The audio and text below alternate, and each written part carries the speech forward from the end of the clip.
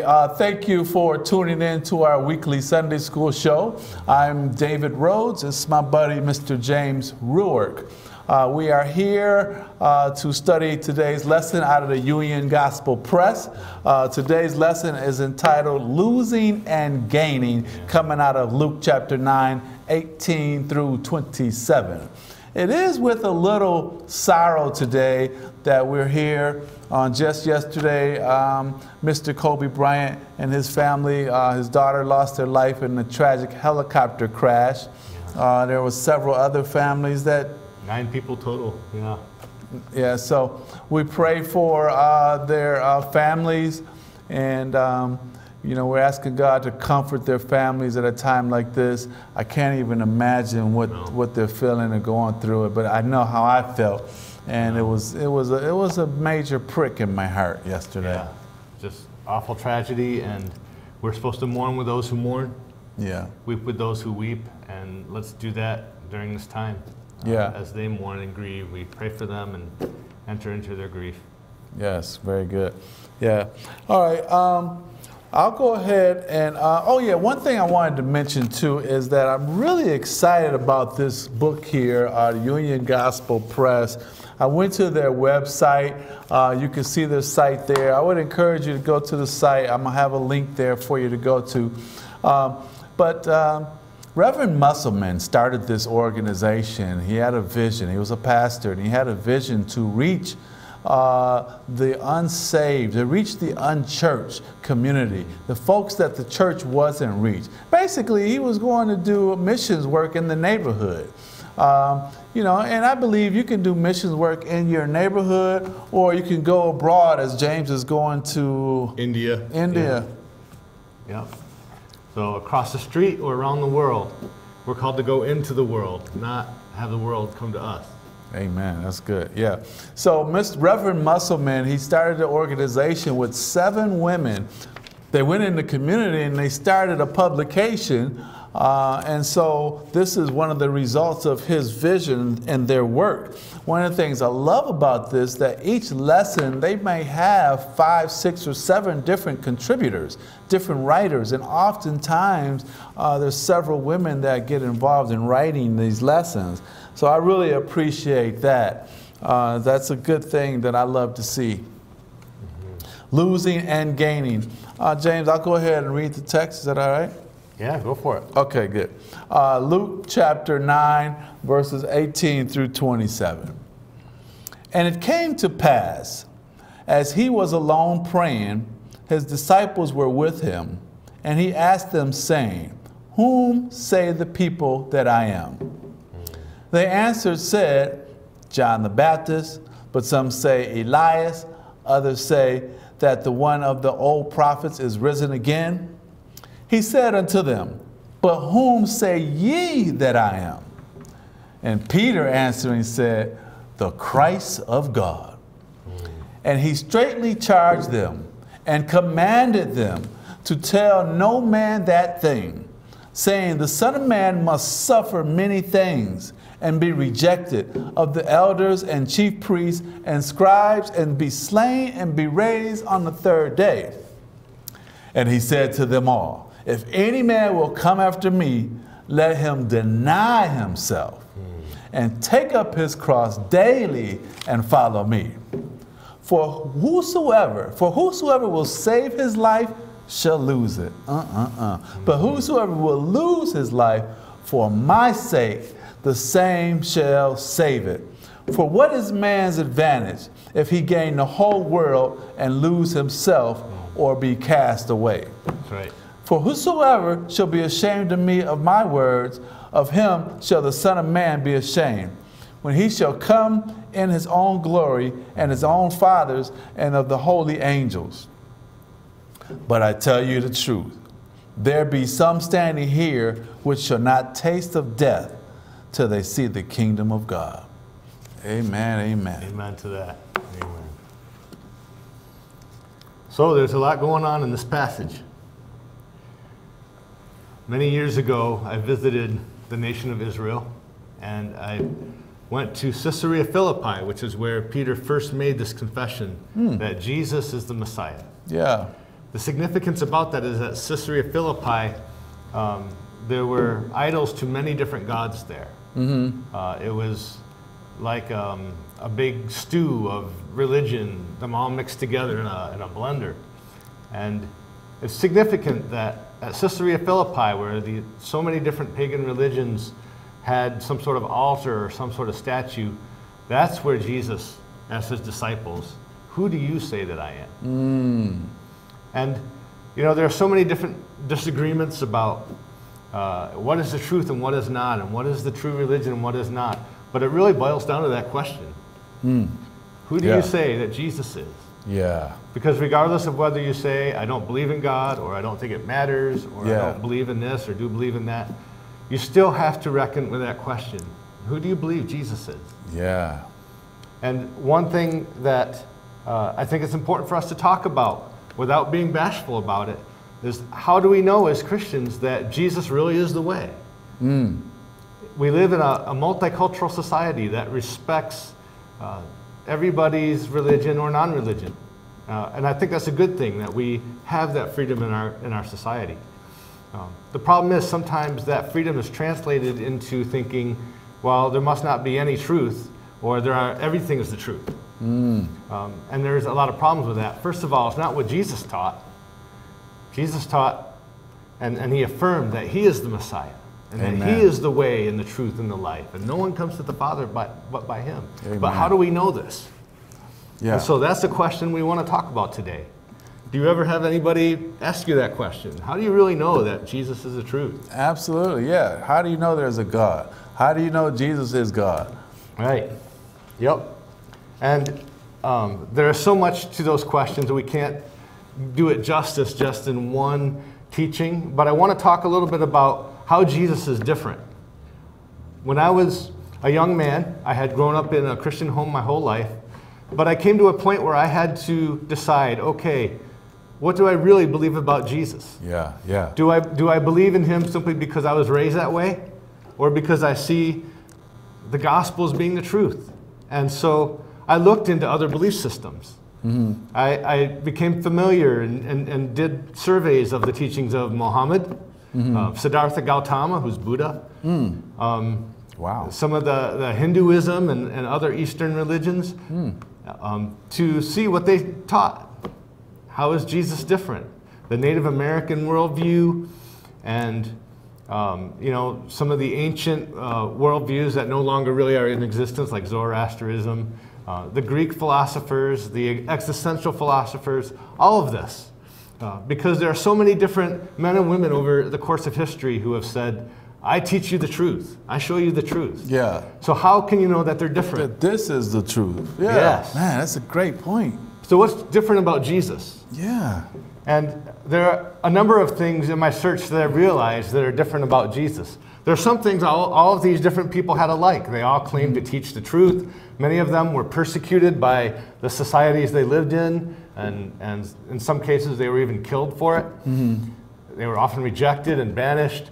Oftentimes they spoke about things like justice and goodness and how people should treat one another. A lot of that they had in common. But something about Jesus stands out. Jesus did not just claim to be a teacher or a great prophet, Yeah. which he's often referred to as a great teacher, right? Yeah. Yeah. Or the great prophet, Yeah. or a great prophet.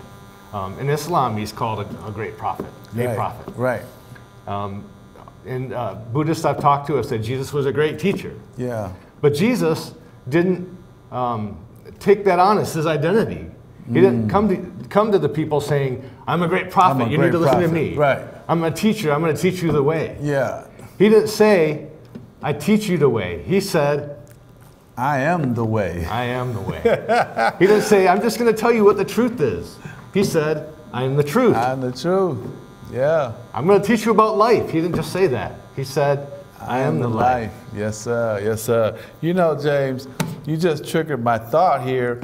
You know, another way, you know, the proof is in the power and the presence.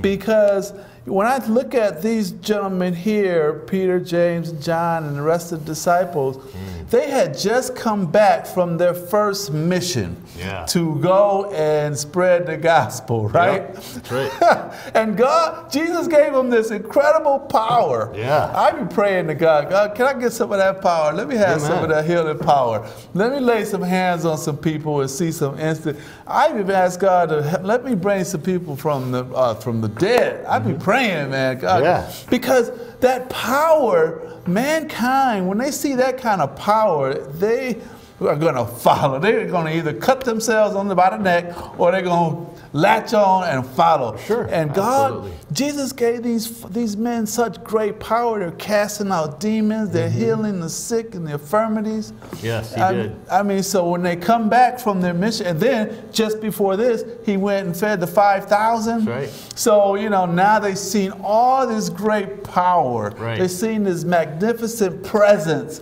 Right. And now Jesus says, who do they say I am? Right. But more importantly, who do you say I am? That's right. Yep. So who is this Jesus? And the answer that you come up with is going to make a difference for how you live your life. Yeah. It will change you if you come up with the true answer to this question. Yeah. Jesus did not just claim to be a prophet or a great teacher. We've already had plenty of those in history. Yeah. But Jesus stands out differently. In that he came to die. Yeah. He came to die and redeem us from our sins because we could not. There's no human being in the history of the world who is qualified to be the world's Savior, be the world's Redeemer. Amen. It says in Job, in the book of Job, he said in chapter 29, I know that my Redeemer lives, and that someday I will see him with my own eyes, and he will stand on the earth someday. Hallelujah. Who is he talking about? Who in that history of the world would qualify to be the world's Redeemer that Job talked about? And I can think of only one. And so when people ask me, do you really believe that you have to believe on Jesus in order to come to God, to be saved? My response is, I can't think of anybody else who loved us enough to die for us. Hallelujah. Who loved us enough to pay for our sins. Hallelujah. And proved it by rising from the dead. If you can think of anybody else in history like that, let me know. Right. Now, you know, you probably would do it for your children. You know, if you had to die for your children, you know, you probably would do it for your children. And that's what God did for his children. Yes, absolutely. Yes. Now, I tell you, James, when I was looking at one of the first part of this lesson that really stuck to me, I wrote here in the notes of my book, on this verse 18, it says, and it came to pass, Jesus was alone praying. Now, when I saw that just, you know, we read this over and over again. We know this text. You know, you all know this. This is no new text. This has been here. But what I thought was, God is praying to God. Yes. That line of communication is open. That's right. And I say to myself, well, David, you know, I was on my knees today. I laid in my bed when my eyes opened up. I was laying there on my back talking to God in the dark. I got up and I took a shower and did what I did. And then I went downstairs in my spot on my couch. I got on my knees, you know, and I've been talking to God all day long. But you know what? It's not enough. It's not enough. You know, we got to meditate on God day and night. That's right. All the time. And I figure like this, if God can pray to himself, if God can communicate, God the Son can communicate to God the Father, it just tells me that should be like a main focus in our lives. And Jesus promised us that we could have that. Yeah. He told us in the book of John, he says, I don't tell you that you have to go just to me in order to go to the Father. You can go to the Father directly. Amen. Because of what Jesus did on the cross. Hallelujah. Paid for our sins. Hallelujah. He wiped out all those things that get between us and God, and he wiped those things out so that we can have free, close communication with our Heavenly Father. Amen. And you know what, James? I have opened up, I have had a revelation. You know, some people might agree, some people might disagree with this, what I'm about to say. But you know what, man? When I pray, oftentimes I pray to the God inside of me. God the Spirit, God the Holy Ghost. God is in me, right? Yeah. God lives in you, right? Yes, if you're born again, if Jesus is your Lord. Amen. Then I say to myself, why can't I speak to God that is in me? And so there's times when I say, thank you, Father God, for your plan of salvation. And I'll say, thank you, Jesus, for your obedience to the plan and following and coming down and dying so that I can have eternal life. And then I'll say, thank you, Holy Spirit, for guiding me and comforting and protecting me and showing me which way to go throughout this life. Right. Thank you, Holy Spirit. That's right. As historical Christianity teaches that God the Father, God the Son, and God the Holy Spirit are all the one true God. Yeah. So the Holy Spirit is God. He's not just a power like electricity, but he's God. Yeah. And if he dwells inside of you, that means God dwells inside of you. Amen. Amen. That's good. You know, a lot of times we'll see Jesus as, you know, this far away magical figure. Not we, but some people, you know, Jesus, but we're not really having that intimate relationship with him. Right. You know, we're seeing him as some character in the Bible sitting up on a throne next to God in some faraway place. But he's inside of us because he is God. He's the triune God. Yeah. So if the Holy Spirit's inside of us, Jesus is inside of us. Right. You know, the Spirit, the Son, and the Father, they're all connected. That's right. And so we have to have a mindset. We have to have a mindset that we're connected to Jesus. That's right. Not that he's somewhere far away and we have to get on there and pray and right. This far away prayer is going to travel way across the universe. Right. No, it's right here, right now. Right. A big mistake that I had when I was younger, and I think a lot of people have, is thinking dualistically, meaning that God is somewhere up in the sky somewhere. And we're down here, and he's like in a room upstairs, and we're downstairs. And that's good. And that's really a very limited pagan view of God. A true biblical view of God is that he reveals himself to be almighty and everywhere. Good. Passage that we read a couple weeks ago. The heaven of heavens cannot contain me. Yeah. Cannot contain you. Yeah. How much more this temple that I'm trying to build? In other words, God's not limited to a house. He's not limited to the sky. But he's everywhere. He's here. He's listening to what you and I are saying right now.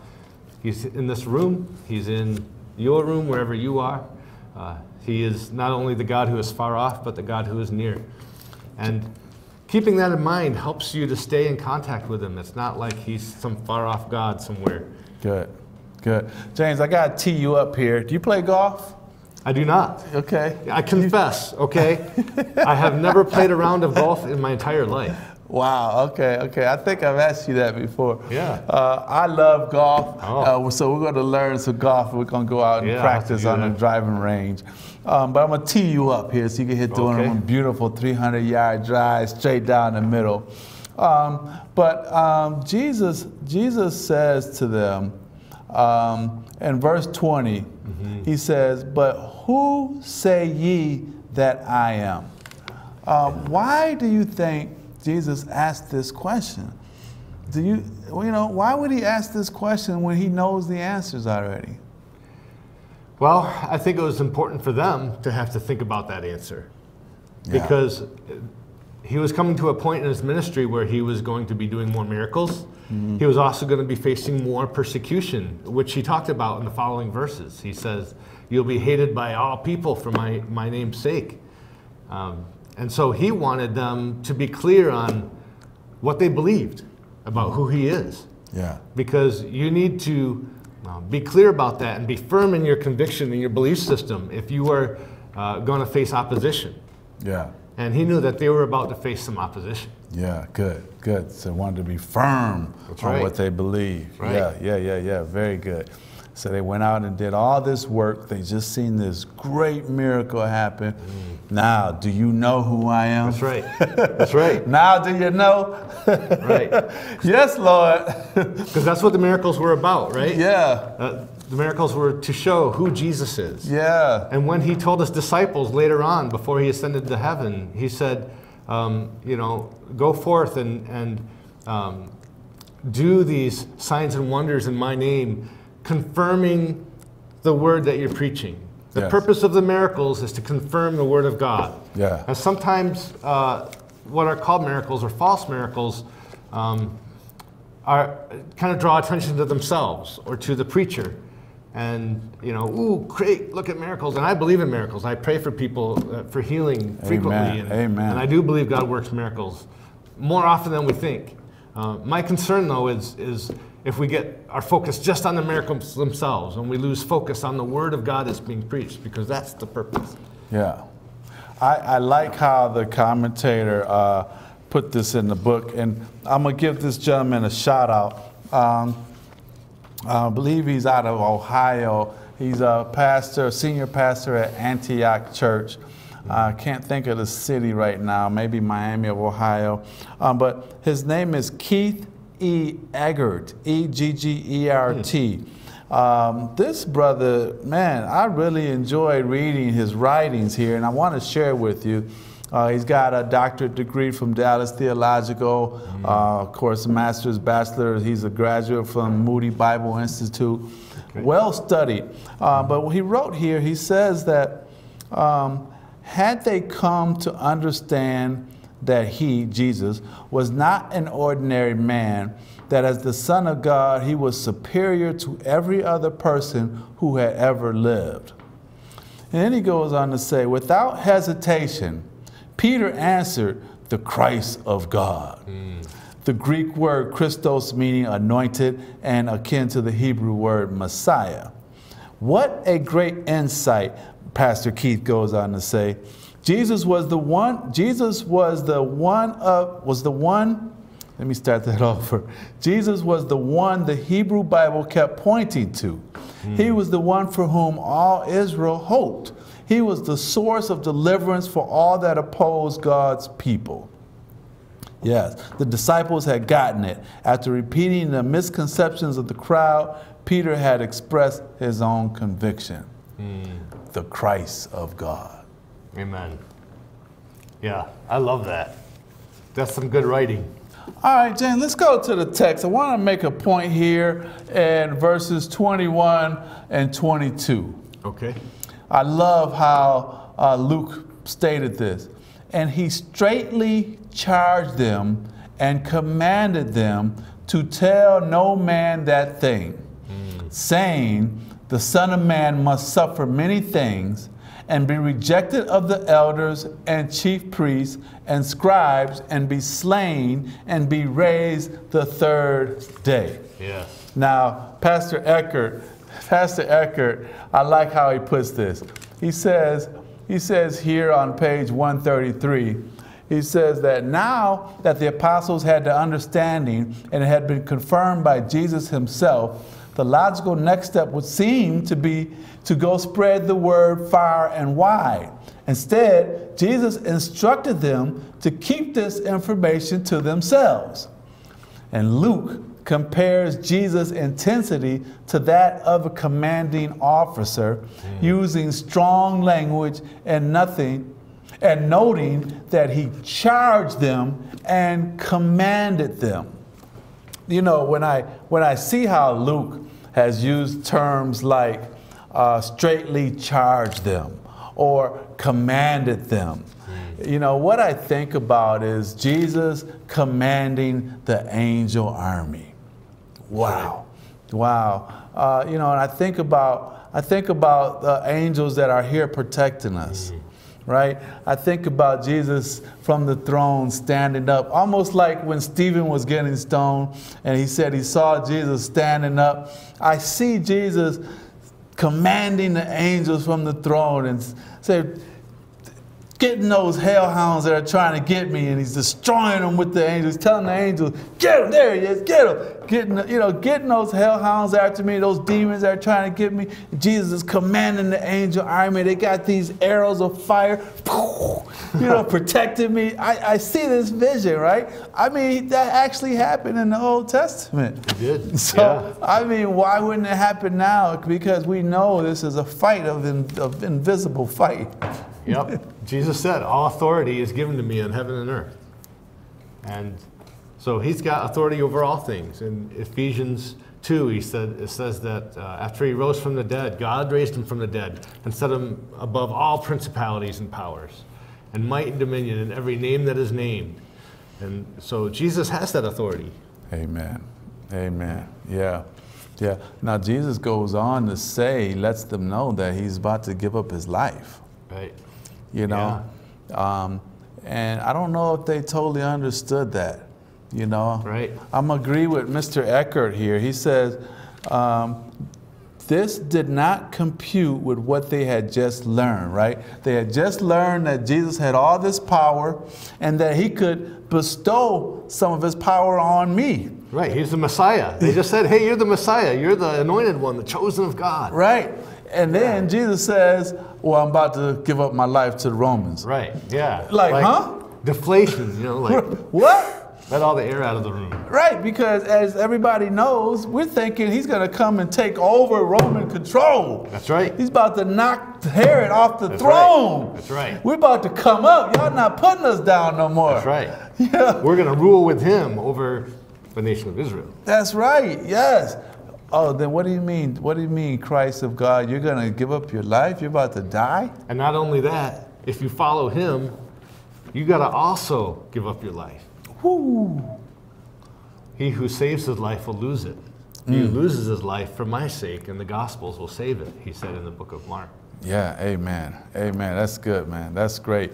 You know, I wrote in my notes here that Jesus, you know, they didn't realize that like in the Old Testament, they had to sacrifice animals. They didn't remember all this. And this would have been hard for anybody to understand. I'm not knocking anybody. Mm-hmm. But then I'm looking at this and I'm thinking about this living sacrifice. Yeah. See, now what I'm thinking about is all those sacrifices that were made in the Old Testament, they're dead. Right. They're all dead. Right. And they did what they're supposed to do, but it was a temporal covering. Right. You know, it was like once their blood dried and they sinned, they could sin that next moment. Right. They got to go and do it again. It was supposed to be a symbol for what was to come. Yeah. Yeah. Yeah, a typology. And here we have the real deal. That's right. A living sacrifice. We have a sacrifice that was killed, that was destroyed, that was buried, but still lives. That's right. A living sacrifice. Absolutely. And he said, nobody take my life from me. I give it up myself. Amen. And he was willing to do that for us. It's just an amazing thing that God himself would do that. Yes. Yes. But he calls us to come after him. He wants to make it clear to his disciples, if you are going to believe on me as the Messiah, if you're going to follow me, people aren't going to like that. People aren't going to applaud. It's going to be difficult. Yeah. You have to bear your cross. Yeah. And follow him. Yeah. Not because you're trying to earn God's pleasure. Jesus has already done that for you. Yeah. But because that's the price that's paid sometimes for putting your trust in what Jesus has done for you. Good. Amen. And many people around the world to this day understand that because they know if they put their trust in Jesus as Lord, that they might be fired, they might be beat up, they might be killed. Yeah. They might be put in jail. Yeah. And you know, it makes me think of like all the disciples, the martyrs. It makes me think of the disciples that were martyred. They gave up their lives. Yeah. For the gospel of Jesus. Yeah. Yeah, what an awesome thing and sobering. It doesn't mean that we're somehow less spiritual if we live in a free country like the United States and we're not killed for the good news of Jesus. But it does mean that we need to be ready in our hearts whenever that time comes, whenever we're challenged, to be able to say, I'm going to follow Jesus anyway. And even your threats of killing me, that's not going to stop me from following my Lord Jesus. Now, wasn't there a situation where, was it Nigeria? Recently in Nigeria, there was a picture and a video released of Christian men who were kneeling on the ground, and behind them was a fairly young boy, 12 or 13-year-old boy, Muslim radical, who beheaded them. What? Simply because they put their trust in Christ and they would not follow Muhammad. They would not do the Shahada for Islam, but rather they said, no, we are going to follow Jesus, and whether you kill us or not, we are going to follow him. Wow. Woo. Yeah. So in that case, that passage suddenly is a very real thing. It's not just an abstract concept. Oh yeah, if you lose your life, you'll gain it. It's more than just a thought in the mind, but this was the real thing, and they did pay that ultimate price. I mean, right here, Luke says just what you said, 26, for whosoever shall be ashamed of me and of my words, of him shall the Son of Man be ashamed. Yes. When he shall come in his own glory and in his Father's and of the holy angels. Yes. But, woo, I love God, always gives us an out, boy. But I tell you of a truth, there be some standing here which shall not taste of death till they see the kingdom of God. That's right. Amen, amen. And then the story moves on from there. But whenever I read about the martyrs, even nowadays, there are more people who are being killed for the name of Jesus than any other time in church history. In the past 2,000 years, the current time we live in has seen more martyrs than any other time. Wow, I didn't know that. And they are encouraging and inspiring, and they remind me that I really don't have anything to complain about. You know, James, it's a fact that this world is going to get worse. It's not going to get better. The end times are on its way. And so, you know, that's why we have so much perversity and different diseases are coming, this corona disease, all kind of different things are happening. Cancer is very prevalent. I mean, everybody has somebody with cancer in their family. You know, diabetes, all these things are manifesting themselves because Satan is the ruler of this world right now. He's the prince of the air. And so, you know, I truly believe that, you know, we can do our best to eat better, and we should. Yes. We can do our best to live better and drink healthy and eat clean and all of those things. But the sin is even in the ground. God cursed the ground. Don't forget that in chapter 3. God cursed man, he cursed woman, he cursed the beast, and he cursed the ground. Yeah. So there's sin in the ground already. Yeah. It's just multiplying itself. It's just spreading and it's going deeper and deeper.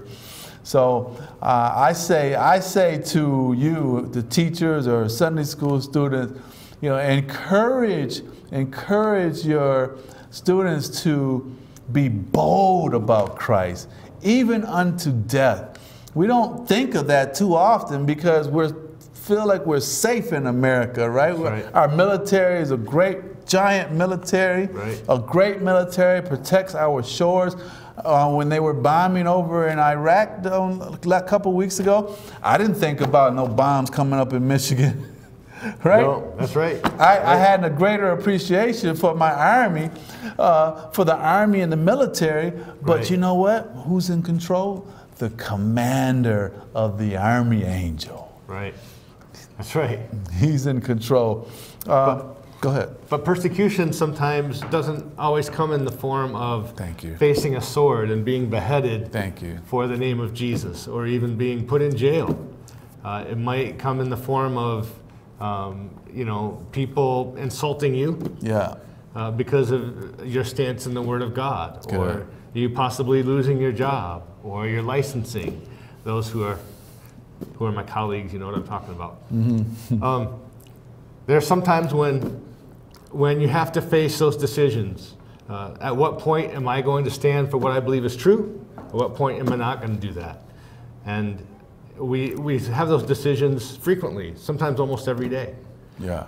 And, you know, I think that's really the thing that we need to take away from what Jesus said here. It's not just about whether or not we die for Jesus, which might happen, but it's also our daily dying, our daily committing to Him and not compromising, not choosing what's wrong just because it's convenient. Amen. Amen. There's some questions here. There's 10 questions in the UGP publication. Pastor Keith Eckert, looks like he came up with these questions. Why did Jesus suddenly ask his disciples what the people were saying about him? What second question did Jesus ask? What do we most need to understand about who Jesus is? What did Jesus strictly tell his disciples to do with the information? And so on. I would really encourage you to pick this publication up. It's a great tool for teachers and students. There's another section here called Preparing the Lesson. And this is written by a gentleman named Robert Ferguson, and they really give you a teaching plan. Then there's some other points here, practical points. Build a godly circle of friends for honest fellowship and feedback. Human opinion leads us away from God, while the Holy Spirit leads us to Jesus. God reveals himself on his own terms. This was written by Cheryl Y. Powell. There's another section on research and discussion, illustrating high points. Then they focus on the golden text, which was verse 23. There's a whole writing on that by Jennifer Francis.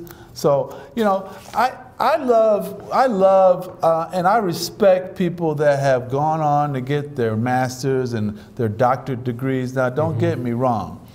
God can anoint anyone he chooses. That's right. And he can use anyone he chooses. I'm not saying that in order to have enlightenment from God, you have to go to school. But what I am saying is if you have the opportunity, it is a privilege to go to seminary and get some additional learning, because there's, as you know, it's like the sands on the beach, you know, the grains of sands on the beach. You know, you can gather all you want, and then there's miles more to get. That's right. Yes. And the fact is, we need to know what we're doing. When we are opening up scriptures to teach people and teaching the scriptures, we need to know what we're doing. I mean, we wouldn't have somebody come in and fix our plumbing who didn't really know what they were doing. They had just dabbled in it a little bit here or there, or work on our car, or fly an airplane who had just flown a couple times and had kind of an idea what to do. Right. We don't do that. So why would we do that with the Holy Scriptures? We want somebody teaching us who really knows what they're doing. Amen. Who's been well trained and who is experienced in the Word of God. Amen. Amen. Thank you. Brothers and sisters, I want to say thank you for tuning in. Also, if you would, please help us share the Word of God. If you would share this video on your social media pages, if you would like it, comment on it, and please subscribe to our channel. In the last month, we have done half of the production that we've done in the last 3 months. We've had more people subscribing, more people liking our videos, more people viewing our videos in the last 28 days than we've had in over the 3-month time frame. So we thank you for your continued support. Yeah. Brother James and I were great friends from going way back from high school. That's right. And I just love the opportunity for a white man and a black man to get together and share and eat at the table and share God's Word. Absolutely. It's just a beautiful picture to me. Because there's no color to the soul. You know, all of us have the soul, and we have the spirit. Amen. For watching in its entirety and tuning in. I want to give a special shout out to one of our new sponsors, Great Giant Supermarket. They have been really good for us. Also, we want to say thank you to New York Fried Chicken. I would like to say thank you to GRTV and the staff here at GRTV, Mr. Will, Chris, and Ted, Miss Bet. Thank you so much. And then also, last but certainly not least, I want to say thank you to the Urban Youth Tech Lab.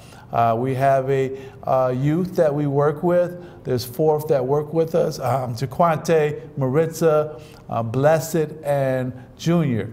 And they come in every week and they work with us in the control room. They help us set up the cameras, the lights, and when you see the cameras zooming in and out, that's them doing that. They're between the age of 9 and 11 years old. Oh, there they go, switched it up right there. They're still, go ahead, switch it up again for them, guys. Do something nice. Zoom in and zoom out. Maybe they're not listening. oh, there they go. Oh, okay. Anyways, so the urban youth. Don't encourage them too much. They're going to mess with us and distort our faces or something. Yeah, but we're training up a child as they should go, and we're teaching them skill sets so that they can take these things and move forward in life. That's right. Last, if you would, please subscribe to the channel. Hit the notifications bell. That way when we upload it, you'll get notified and you can go ahead and see what we got to say about the Word of God. Yes. And if you would share this, that means a ton to us. Please share this. Thank you so much. And keep your eyes on Jesus. God bless you and good night. Good night.